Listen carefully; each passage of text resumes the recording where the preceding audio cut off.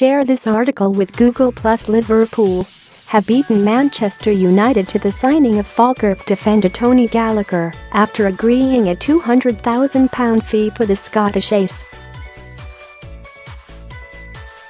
The 18-year-old spent a week on Merseyside with Liverpool's academy earlier this month and did enough to convince the Reds to sign him now rather than in the summer. Gallacher made his senior debut for Falkirk at the age of 16, and he's been watched by European giants Barcelona and Liverpool's Premier League rivals Manchester United in recent months.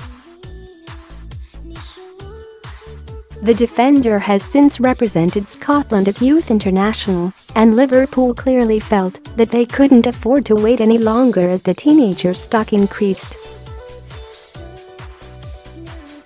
According to the Liverpool Echo, the Reds have agreed a £200,000 deal with Falkirk, and Gallacher could make his debut for the U23s against Derby on Sunday.